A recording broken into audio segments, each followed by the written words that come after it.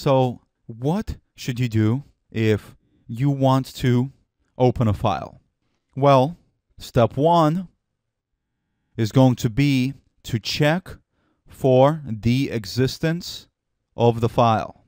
And if the file exists, we're going to use the open text file method. Let me show you how to do this. So first, you instantiate the object.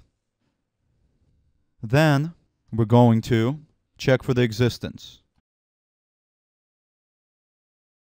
Because if you try to use the open text file method and the file doesn't exist, it's going to throw you an error, and you don't want an error. So how are we going to do this? Well, you just utilize this object, guys. Dot file exists, and then look at this. It shows you IntelliSense file spec, which I can tell you is a file path. So let me see if I have a sample text file for you guys to check out. Let me quickly create one here on the desktop.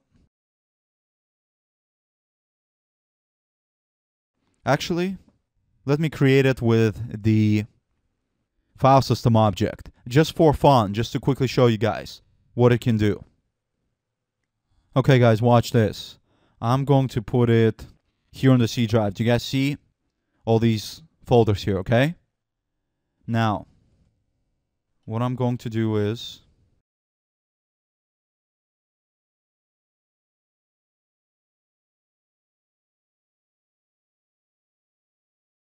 run this. Check it out.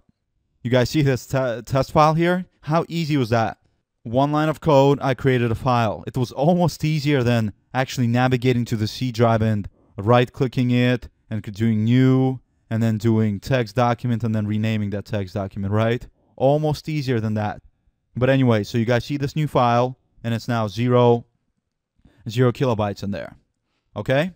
So, let's pretend that we're going to mess with this file, and the first step that I talked about opening a file is we have to check that it exists.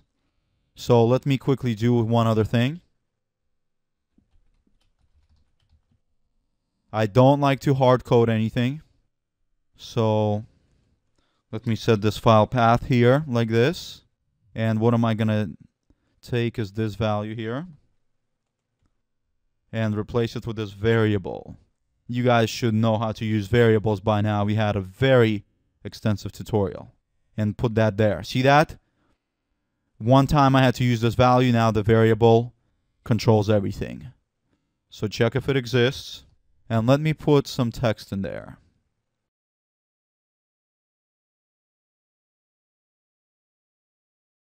All right, cool. Let's take a look.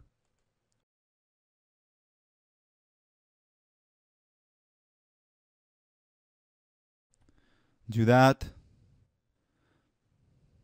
Oops, 1 second. It's going to write over it because I'm running the statement 2 times. Run it again. Check if it exists, and it should exist, right?